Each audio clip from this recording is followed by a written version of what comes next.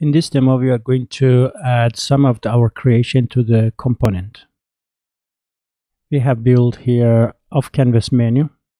As we know, what we see on the top here is looks like top bar. So I'm going to select this row, first row, and I'm going to add as a component. Create component.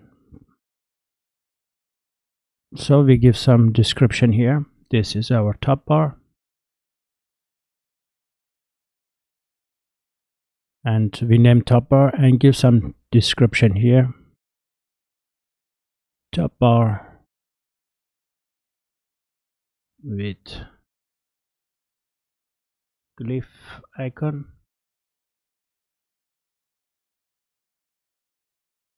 Then we know we have off canvas here as well. So I'm going to select second row, which we know our off canvas in second row. Select this row, go back to component and simply create new component. Here name it as off canvas.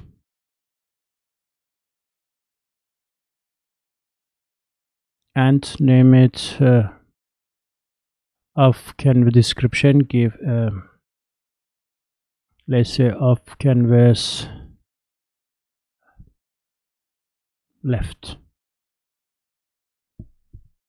Okay, now let's reuse our newly created component, but then is only be saved in the project file, not the application. What I mean here, if you go back here, add new row again. It is our new row. Let's delete this first row we have created. Okay, then second row as well, we delete this as well. Now we have empty row and column. Nothing is there. We go to component back and add our top bar.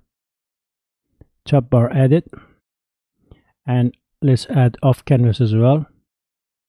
So now we should have 3 rows. Okay, the first row is empty, we delete.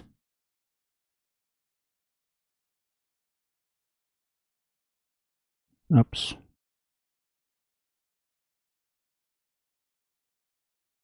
We should actually delete this first row. Okay, then add again our off canvas. Now we should have 2 rows. One row is top bar, second is off canvas. We test it out in the browser. Yes, this been added to our component, but remember, it will not be saved in the application. It's only be saved in the project file. So all you have to do is click and save as whatever you like your project be named. Thank you.